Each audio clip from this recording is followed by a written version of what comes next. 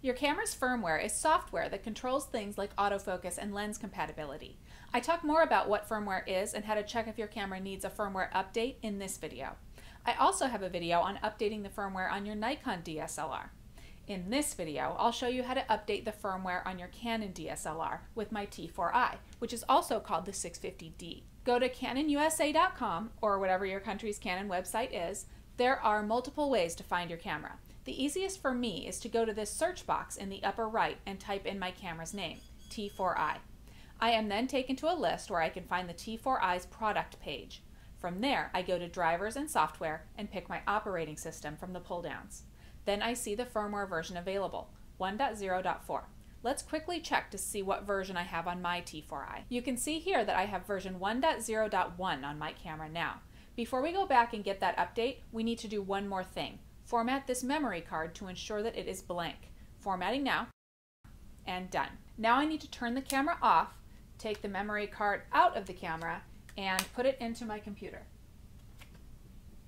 Now I'll download version 1.0.4 by clicking on it, agreeing to the terms, and it begins downloading. I can now open that file where I see two things. One is the actual update, and one is the procedure for updating in several languages. This is a good thing to look at before continuing. It has some good reminders for you. I've already taken a look at it, so I'm going to continue. Let's now get the firmware file from the computer to the memory card. Remember to put the file in the top level of the card, not into any of the folders. Now we need to put the card back into the camera. Before we can turn it on though, we need to do one thing, and that is put the camera into one of the modes within the creative zone. So you have manual, aperture priority, shutter priority, or program mode. I'm going to put mine in program mode. And now I can turn it on. In the menus, I head to the fourth setup menu again and to the firmware version item. Once highlighted, press the Set button. Now the update screen comes up and we select OK to begin. Now we can select the firmware version we wish to update to and press the Set button.